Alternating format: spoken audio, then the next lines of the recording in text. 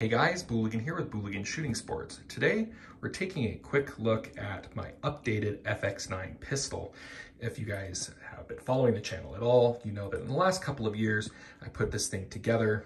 Sort of the idea was to replicate the Colt SMG that the DEA used and had custom built by KAC back in the 1980s. They wanted something that they could more easily take out meth labs with. Meth labs are unfortunately volatile environments, and sparks and muzzle blast tend to cause them to explode.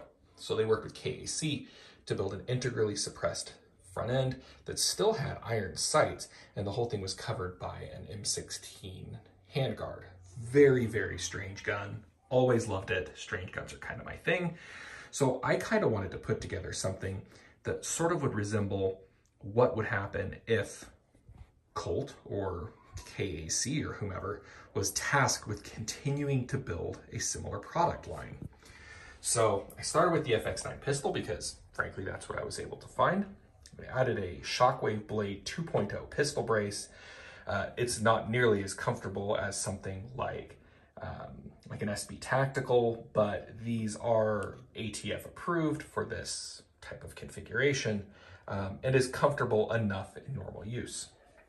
Moving up a little more, you have an MOE K-grip, very small, pretty vertical, which works well with a short length of pulse setup like this. The FX9 has kind of a funky receiver. It's not a normal AR receiver or even an AR9 receiver. They built them kind of completely different, which is a little bit of a pain in the butt sometimes, but overall the general design still works. You still use standard buffers. It does have obviously a 9mm straight blowback style bolt carrier group, and I think it is actually proprietary to the FX9 itself, but they are out there. Uses Glock mags. This is just a 30-ish round Korean one that's in there. It works fine. Up front is really where things kind of get weird. Where's the barrel? It's tucked in there. There's a barrel there. This setup uses about an 8-inch barrel. It's actually a factory FX9 barrel. If I recall correctly, it is an 8-inch barrel. And the whole thing is covered with an MOE SL handguard. Originally, if you may recall, you may or may not recall, this had a normal MOE handguard. So it stopped kind of right about here. Actually, it stopped a little bit further back where the front sight normally would end. And I had kind of cut out a hole in the top for the front sight. I wanted to keep iron sights on this because that was a very distinctive feature of the Colt SMG that the DEA used, and I wanted to continue it on with this. Now, unfortunately, this is not integrally suppressed yet. I might, maybe, we'll see, be building a special integrally suppressed front end for this. There's a lot of things to accomplish with that. The big one is, will the thing fit underneath this handguard, and will it melt the handguard? Suppressors get very, very hot, and Magpul furniture is good, but I don't know how good it's going to be.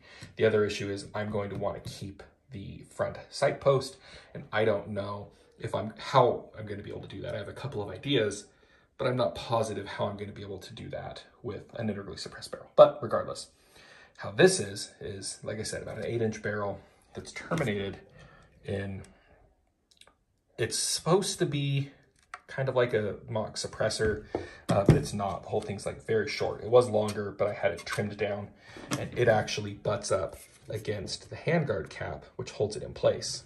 This front sight post, the entire front loop has been machined off, and it is only attached at the rear. However, the thing is rock solid, has zero movement, where it clamps onto the barrel with a triple clamp with 3 set screws. It's a very solid setup, and I haven't had an issue with it losing zero. The question often becomes, how do you safely shoot this without shooting your fingers off? It's really not hard. Just keep your hands back and you won't shoot them off. The front sight kind of acts as a natural thumb stop, if you're going to be aggressively C-clamping this, and you do have a lip up here to keep your hands from wandering. The point being, you really have to work hard to put your hand into any sort of danger when shooting this. But as with all firearms, you should use a little bit of caution when shooting. So yeah, just kind of wanted to show you some updates. I haven't done an updated video on this since I changed this front end around. I really like this front end setup more than the old standard MOE setup. This one with the extended front end, and it's sort of, you know, just this nice flat continuation from the top. I think it's a really slick look and is realistically probably pretty close, obviously if that was an integrally suppressed barrel, but pretty close to what a continuation of the old DEA Colt SMG would look like. Most people haven't heard of the DEA SMG. They think of the DOE SMG, which is a completely different gun, a very cool one as well, but I really just like the random 1980s design that spit out the original and, you know, inspired this. Probably a lot less cocaine involved in my design than the one that they used to design the DEA SMG, but here we go.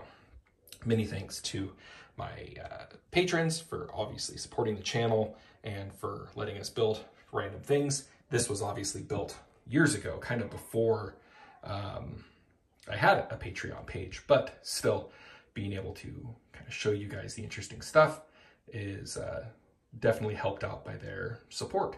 So if you'd like to see more, you can check out the previous videos that I've done on this build. They're back on the channel and I can link them at the end of this video. And if you'd like to see more of this specific gun and going forward, I will get it out to the range and we will, you know, do some drills with it and see how it goes. But until then, thanks for watching.